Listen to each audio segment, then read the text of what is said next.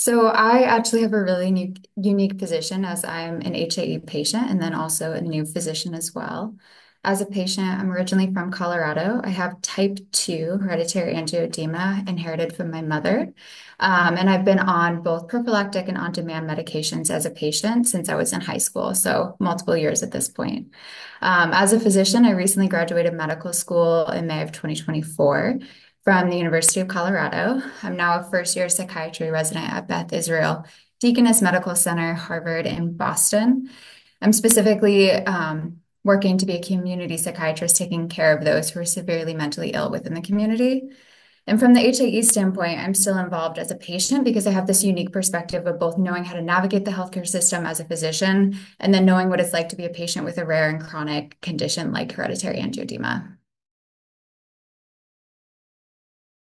Hereditary angioedema is a genetic deficit or dysfunction of the C1 inhibitor. It leads to a cascade in which bradykinin, which is a chemical receptor in the body, is released in excess, causing vascular permeability, which causes angioedema, which is basically just swelling, hives or itchiness, and it impacts the skin and mucosal membranes. Most patients will get swelling in their extremities, in the genitals, in the throat, the stomach, or in their face with that increased vascular permeability. The triggers, it's kind of dependent patient to patient. Physical trauma is a trigger, illness, emotional distress, hormones, medications. For some patients, they're not actually able to identify their triggers. For me, in my experience as a patient, physical trauma, illness, and emotional distress have been like my triggers I've identified. For hereditary angioedema, there's three subtypes. The first is type 1, which means that there is inadequate C1 inhibitor amounts in the blood system. Type 2 is that there's adequate amounts of the inhibitor, but it's just dysfunctional. And the other subtype is called hereditary angioedema with normal C1 inhibitor, formerly known as type 3. In this condition, they have normal C1 levels and then normal C1 functioning. There's been a lot of research as to what could be the genetic mutation tied with this condition. It's kind of an exciting field as they're working through this, and a lot more patients are being identified. When it comes to who gets hereditary angioedema, the prevalence is 1 in 10,000 to 50,000. It's challenging. This data, though, only includes type 1 and 2. So as they do more research into HAE with normal C1 inhibitor, they're getting more information about the prevalence. It's inherited in an autosomal dominant manner, meaning that if a patient has HAE and they have children, there's about a 50% chance their child will inherit it from them. But some patients, about 25%, have what's called a de novo or spontaneous mutation, meaning that they develop HAE without having had a parent who they inherited it from. It impacts both children and adult. Mostly symptoms get worse around puberty. And actually, in most patients, their symptom presentation can vary with age and their time of life. For me specifically, I experienced worse symptoms when I was in high school, early college, and as I've gotten older, my symptoms have leveled out a bit more, even though I am on treatment, so that could be confounding. But for a lot of patients, they'll see symptom changes based on their stage of life.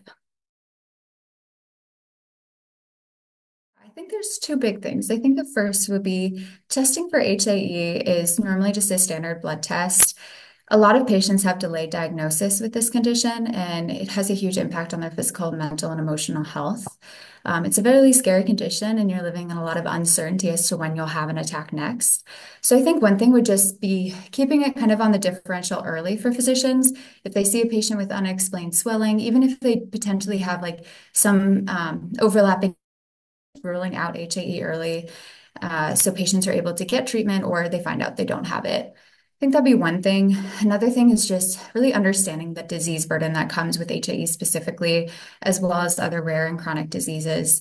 When you think about HAE, the symptoms in and of itself are challenging to manage. Some patients have HAE attacks from typing, from going on airplanes. So they're really having to modify their lifestyle in accordance with their symptom presentation and understanding how that can impact the way that they live and the psychosocial factors of their lifestyle overall. And then also understanding too how treatment can add to disease burden. A lot of patients, when they go on-demand treatment or prophylactic treatment, require going to infusion centers or hospitals. These medications take time to administer. So really kind of understanding that balance of how the disease itself has a burden on the patient, but also the treatment burden that comes with it. And as I mentioned before, the psychosocial factors, so mental health component with all chronic diseases, really understanding how patients with HAE may be in fear of having an attack, how it may be a stigmatized condition. They may feel that they can't work or they may not feel comfortable sharing it with others. So really looking at the patient as a whole person when you're treating them. And I'll talk about this a bit more, but really engaging in shared decision making with your patients when it comes to testing, especially like with a parent, testing their children, and then with medication regimens, making sure that you're really giving them an individualized treatment plan that works with their lifestyle. So there are two types of medications for HAE patients, like broad categories. The first would be on-demand medications. This is what you take when you're having an acute HAE attack or at the initial onset of symptoms. This is either a subcutaneous injection or intravascular administration, and you would take that to prevent the attack from worsening and or lessen symptom severity. The other is prophylactic medication, and this is for teen prevention of HAE attacks. This, as of right now on the market, this is commonly a subcutaneous injection, intravascular administration, or an oral medication. And the duration of how often these medications has to be taken depends on the med itself. Some it's daily, some weekly, some monthly. It's really dependent. But those are the two like broad categories for treatment. So as you mentioned, the poster was presented at the American College of Allergy, Asthma, and Immunology, and this research was funded by BioCryst. The goal of the research, as more long-term prophylactic treatments are becoming available, was really to understand what the patient preference is and what are the most important things to patients when they consider treatment options. So then physicians can use this data as they engage in shared decision-making within the clinical practice to give that individualized treatment plan, as we discussed a bit earlier. How this research was conducted is they recruited patients on an online panel. In total, it was 150 patients, predominantly female, a mix of type 1, type 2, and HAE with normal C1 inhibitor. They used best worst scaling as well as discrete choice experiments when comparing hypothetical medications with differing profiles to determine what the patient preference is, usually as it pertains to the route of administration or efficacy. Some of the key results from this poster is that patients, the most important thing for patients when considering long-term prophylactic treatment would be the effectiveness in preventing attacks and then reducing the severity of attacks, which would make sense as we talked about earlier. HAE can have profound impacts on lifestyle and quality of life.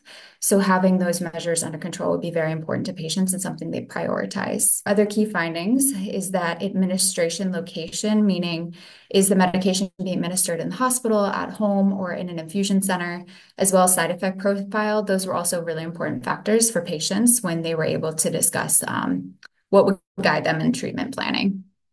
Another key finding too is that 54% of patients preferred a once daily oral medication to a biweekly or monthly subcutaneous injection if they are of equal profile and efficacy. And that goes to show kind of that convenience element we talked about earlier, and that taking an oral medication once daily is a bit more preferred than having to do a subcutaneous injection, even if it's more spread out. So the conclusions we were able to draw on this poster is that, of course, efficacy is the most important factor, making sure that the medications that's being selected reduces symptom severity and then the frequency of attacks. And other things to consider would be convenience, route of administration.